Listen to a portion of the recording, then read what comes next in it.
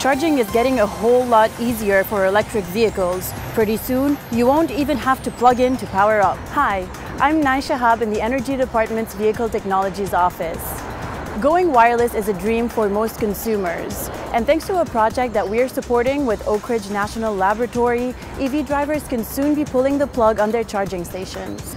The lab's Wireless Power Transfer project recently received a special recognition award by R&D Magazine for innovation.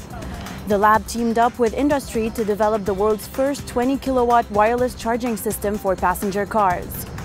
The electric current is transferred by creating a magnetic field between a transmitting pad on the ground and a receiving pad located under the vehicle. The system is 90% efficient while charging at 3 times the power rating of a conventional charger. This means that you can recharge an average all-electric vehicle in 1 to 2 hours or a hybrid plug-in in less than an hour. Just the idea of being able to pull up over top of a charging pad, get out of my vehicle and walk away, that's a huge convenience issue for me and a big benefit.